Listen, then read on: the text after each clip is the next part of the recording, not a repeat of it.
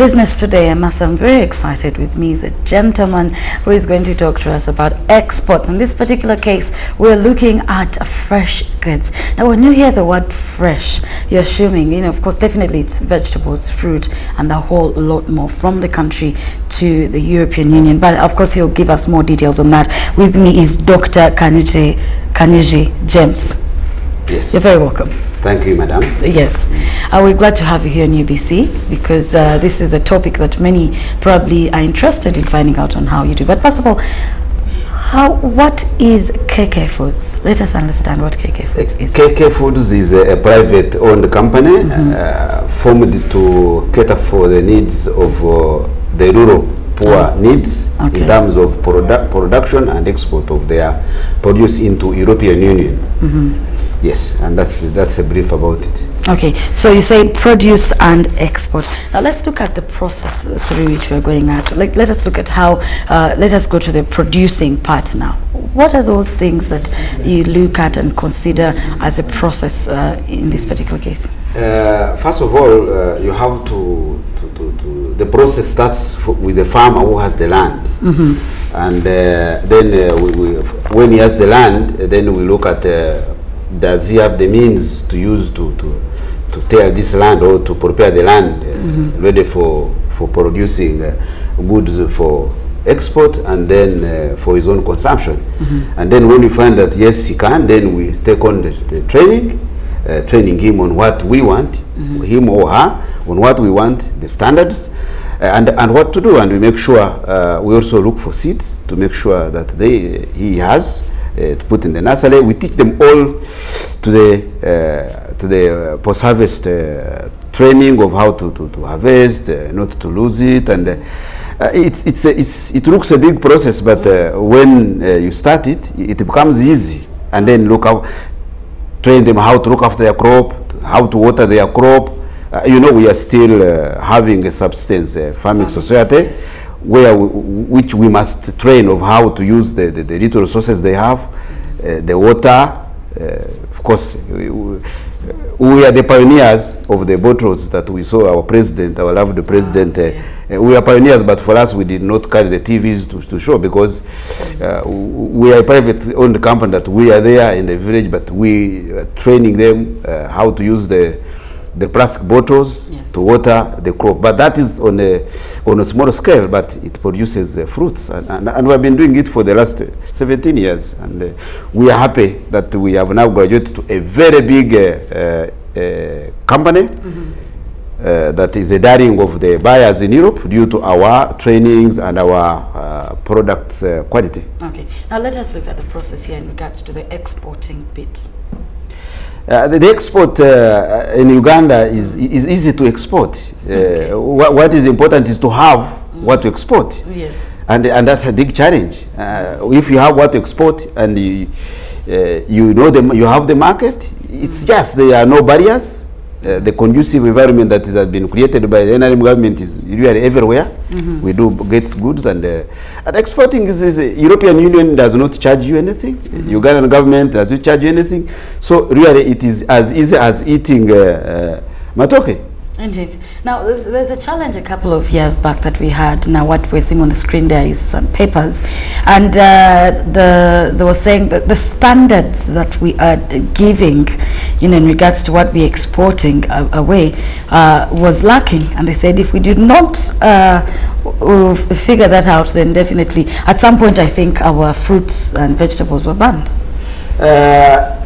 Yes, I can say yes, and the challenge still stands, but this is something that can be wiped out, but there are inefficiencies in government departments in tackling this issue. This is a pest that is known. We can create free zones, we can have a proper training on quality and how to control the pest. But seriously, the people in the authority, the people who are given these jobs to tackle it are not tackling it.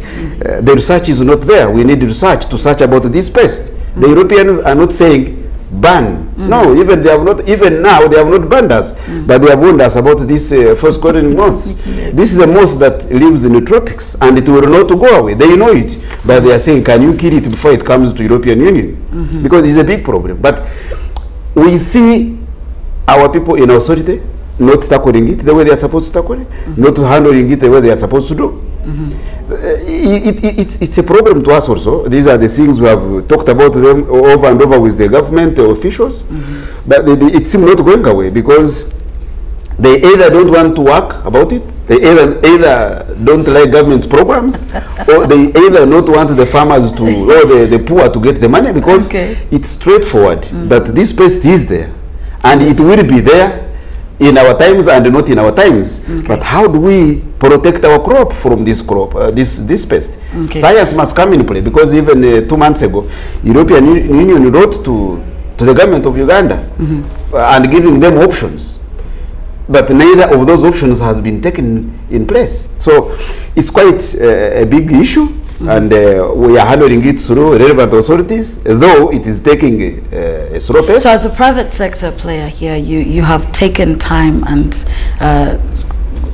keen notice and pushed for these changes to be made, or maybe because sometimes the private sector is waiting. They sit and wait. Correct. I have myself, the person you see here, I have created a link between my company and European Union. I have discussed with them in Brussels. I have gone and talked to the Commission, and I have discussed with them. And even last week, I just came in 2 days ago from Germany, where I had a discussion with the EEC member about how do we tackle this issue. But the issue, they seem to be seeing it as a government issue, not a private issue. And that's where we are now looking for how do the government intervene. But as a company, for me, I came into this business because there is a big market. By the way, before I go further, the industry that you are in, what we call horticulture, can employ up to 5 million Ugandans, because this is the only crop that you can export, you can produce within 4 months, and have daily income throughout the year. But I think people have left it and they only say it is to those who did not go to school. But I am here with a PhD and educated man. But people are not caring. What is happening is probably people are scared. When you go to the horticulture business, it's a little bit tricky, I think. Don't you think? It's just you're in the business. You could tell us how easy. But what tricky? You see, this crop, the president has just demonstrated it. And Ugandans are choosing to be poor, and I can say yes, they are choosing to be poor, because you see, in Uganda we are still lucky. We don't need fertilizers at the moment. The president need to tell us if he actually added fertilizer in his farm. But me, I have not added fertilizer, but I have earned a lot of my money from my farm. But the point is that we have these resources. That means that's the land. What we are looking for that will put the engine on is that key, and the key is the means. And that means must come from the government. But currently, this horticulture industry can and will, because for me, I don't believe in losing any battle. This is like this is a war that we must fight, and people must, all our people in the villages must get income, because this is a crop you produce in a good soils in a countryside, and then you sell it to international market, and everybody should join us, because for us, we create the market which we can actually sustain and for a long time. And the big market. When I go there, for example, if I give an example, last week I was in Germany. I met the customers in Italy, customers where they were just saying, just go back and sleep. Cover yourself, because you are failed to deliver to our expectations. And I started talking about no rain. They gave me an example of Egypt and Israel. Israel is the biggest producer of sweet potato. Do they have rain? No. Egypt is the biggest producer of orange. Do they have rain? So what is the problem here? Exactly. No excuse there. Now, real quickly, why specifically European Union? Why aren't you? That's where we found the market, and that's where the big market is, and that's where we can actually get big opportunities. Yes, the connection to Europe is much better than the connection in Africa, actually, because we have market in West African countries, but we can hardly deliver there. I am marketing in Ghana, but I cannot deliver there because I have no, what is the cargo plane to Ghana? Connection, you have to go to Europe and then you connect back to Africa. Okay. So the problem is how Africans were marketing ourselves, is why we cannot do business in Africa, the business we are doing in Europe, but even our marketing strategy in Africa, country to country, is a big problem. When you come to Nakasero, what you buy is from Kenya, but ours are rotting in Chisoro and Kabale. So there are marketing gaps in the government that if they are somehow rectified, we can sell locally. Indeed. Now, more extensively on the challenges that you're facing, because when we are talking about fresh vegetables and fruit, someone would think, how don't some of them get there? Because you know that these are like perishable almost. So someone would wonder, don't they get there not as fresh as they should be? Or you have a particular way of handling that? Very good question. And this is where our attention should be. European Union has standards that are set and everybody knows them. We must control the temperature of our produce. But in Uganda, today, we do not have that facility. And that's a challenge. Most of the exports that go to Europe, there are a lot of losses at the marketplace due to heat. There are no cold chain. There are no pro-cooling systems. The charcoal coolers that used to be in the villages were all either left to rot or whatever happened to them, I don't know. But us as a company, with there are many challenges. When you face challenges, you must look for solutions. We have been trading for the last, KK has been trading for the last 6 years, though I am in this business for the last 17 years. Yeah. But we have now developed what we call a cold chain system. Because I've been fighting, I've been talking, I've met the permanent secretary, the Minister of Finance, looking for money to set up cold chain in Uganda so that our farmers can deliver to these centers so that the goods remain in the freshness as it is required in Europe. But my talkings and my meetings hit a dead end. We have somehow improvised. We've gone into owing people money, but we have set up one state of art, only one in Uganda, the full cold chain system that soon will be opened when we get audience with the president, to be opened in Uganda for the first time, because all European countries are producing something. They are controlling their own freshness or their own food, all products to remain fresh. What they are lacking is the taste of our food is much more than theirs, and that's where we are defeating them. But we in Uganda, we are not up to the quality standard acceptable in Europe, because we do not control any freshness or produce. As we pick the goods, they start losing moisture because we do not have a cold chain system. But KK Foods, thanks to our people we are dealing with, we have been able to put up a cold chain that will be doing up to 100 tons a day. Okay. But we are yet to get we are yet to get the produce actually.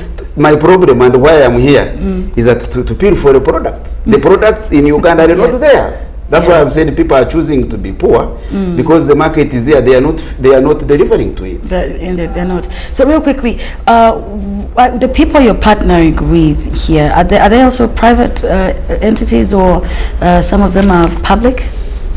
They are all public. They are all private partners. Because I've tried public offices and I've failed. And I've tried. Recently, I got a market in Dubai. But the prices were not matching. I went to the government, the Minister of Finance, can you match this so that we can fulfill this market? I also hit a dead end. So we are dealing with private because we are failing to catch up with the public partners. We are failing the public partners because horticulture seems not to be one of their catch. Very true. Now, as our director there gets the personality, real quickly before we wind up, why did you choose as James to go into this business? First of all, I have passion for farming. Myself, I'm a farmer. I have a farm in Usika, in the Rural District, where I started the farm. And from the beginning, when I was growing, I grew up in the village in mountains of Orwampara in Barara District. I was in the banana plantation, in growing crops with my mom and the family. But even when I went to school, the passion of producing food remained there. What came after was the producing for export, to earn the foreign exchange, to earn pounds, to earn dollars. It came in that this money can come in, and somehow I used my energy, and also God, you know, I am a servant of God.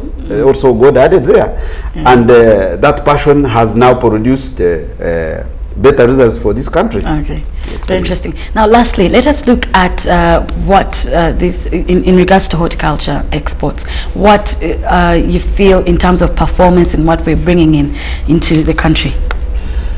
It could be 1,000 times more if we had what to sell. The point that all Ugandans must know, we don't have what to sell. Even if I told you the crops, we don't have what to sell. We don't have what to sell, or the right product to start. Even the wrong product, even the right product, we don't have.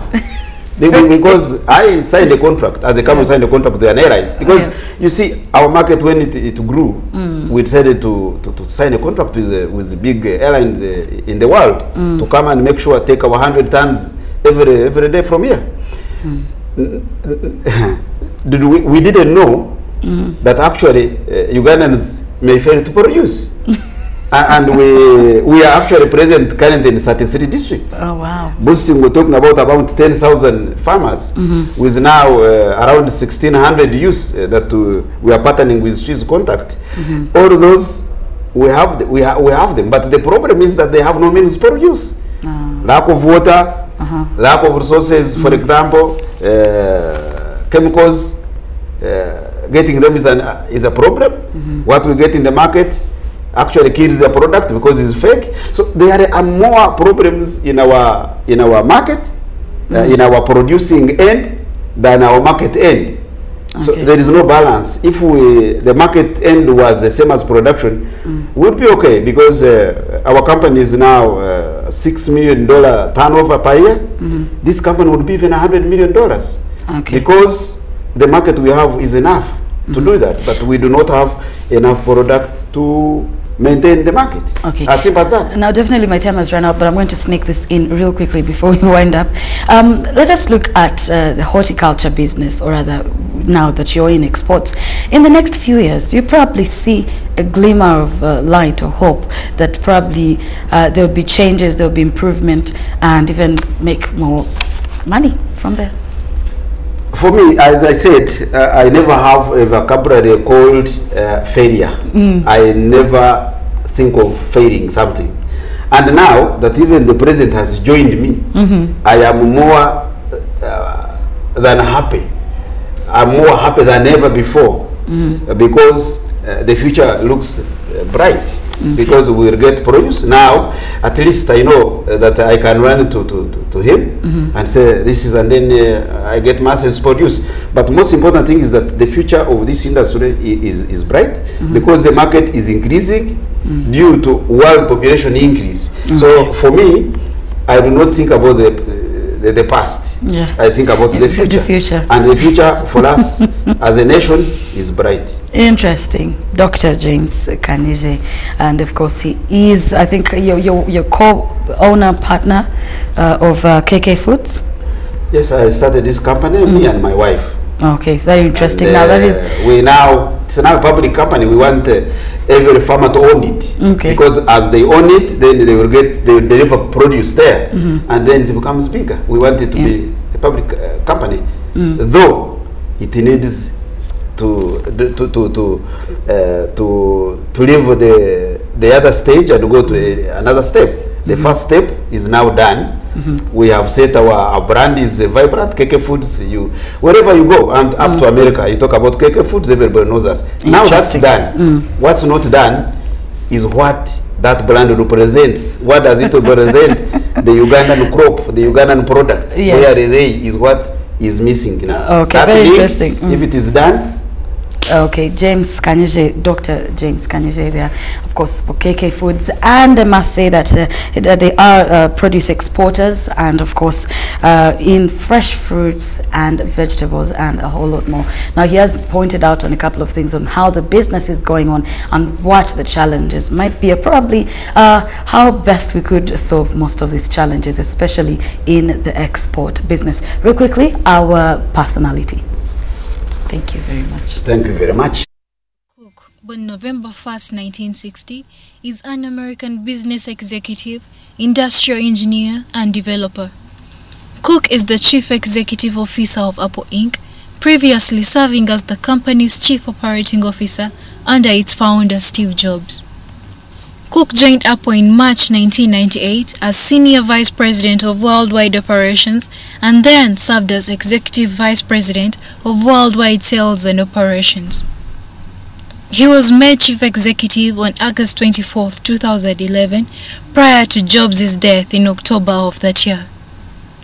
During his tenure as the Chief Executive, he has advocated for the political reformation of international and domestic surveillance, cybersecurity, corporate taxation both nationally and abroad, American manufacturing, and environmental preservation. In 2014, Cook became the first Chief Executive of a Fortune 500 company to publicly identify as gay. Cook also serves on the boards of directors of Nike, the National Football Foundation, and is a trustee of Duke University. In early 2012, he was awarded compensation of 1 million shares vesting in 2016 and 2021 by Apple's board of directors, and in March 2015, he said he planned to donate his entire stock fortune to charity.